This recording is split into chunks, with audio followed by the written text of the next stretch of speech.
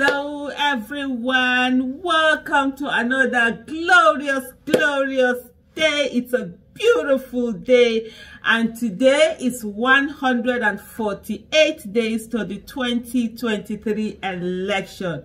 Wow, the days are just going fast, as if they're in a hurry to get into 2023 election so that Nigeria will just vote and then just get ourselves back on track. In 148 days, you will have the opportunity to be able to choose who becomes the president of the Federal Republic of Nigeria, and also the people that will become the members of the National Assembly. It's such a big deal. A week after that, you would be choosing who are the people that will become your governors and those that will go into the state houses of assembly. It's such a huge responsibility that every one of us, we should be glad if we have the opportunity to be able to do that. But you know what we do on this now? We no longer just do the countdown, we also look at the Constitution. And today we'll be looking at Section 7 of the Electoral Act 2022. Did I say Constitution earlier? I don't know why. Maybe after this we need to do the Constitution.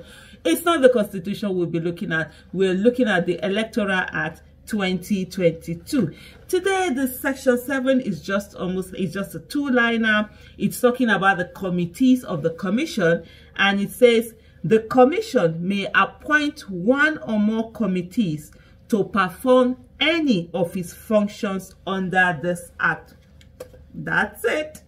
That the Commission has the capacity to appoint one or more committees to perform any of the functions. So maybe we feel that, oh, the staff they have, they can't do some of these things very well, they can always get a committee to do that. So that's that for the Section 7. But Section 8 is quite long. It has subsection up to 5, is this 5? Yeah, up to 5, and there are lots of A and B's in between. But anyway, that will be tomorrow's problem if we get there by the grace of God. So please, it's time for the for election. Take part in it, be part of it. Don't look the other way. Don't say it's none of your business. Politics affect all of us, and we all should do the needful and ensure that Nigeria, gets the best it's supposed to get. Let's vote for Nigeria.